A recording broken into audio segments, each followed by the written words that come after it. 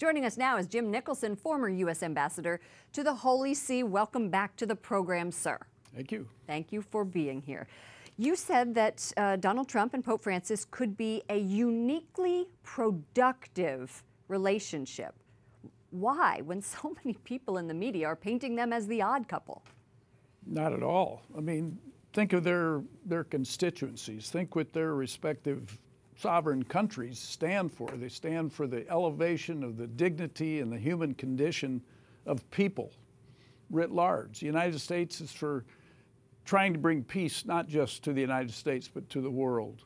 The Holy See has the same goal. They're trying to improve living conditions for people so that they can get enough to eat and be more free of disease and have hope in their life and have religious freedom and worship as they choose. These are very common fundamental goals of those two sovereignties and of those two men. When you were ambassador to the Holy See, you focused on human rights and you were actually knighted, weren't you, by the Pope? Yeah, what a great honor that is. Thank you. Based on your experience, how do you think that the White House and the Holy See can work together on human rights?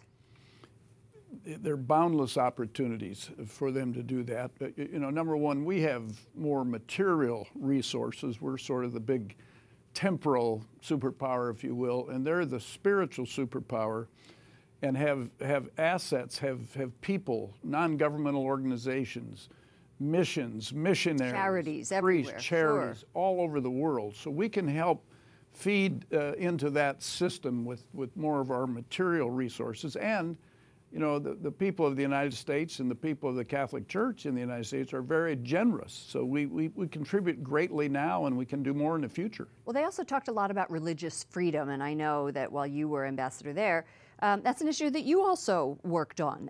How would you like your legacy to continue? Well, thank you, but this is not about my legacy. I mean, this is about what these two men, and with this great megaphone that they have and the amplification of everything that they say and attempt to do, can have in the world. And we need to bring about more peace in this world. There's a common enemy out there, which is called the extremists that want to blow people up and disrupt their lives. And that's common to both of us. And so we could make, you know, the sum of the parts greater than the whole by these two people getting to know each other. They're off to, I think, a great start, and finding the ways that they can work together, just like Ronald Reagan did with Pope John Paul II. Exactly, in fighting communism. We are always delighted when you can join us, Ambassador Jim Nicholson, former ambassador to the Holy See. Thank you.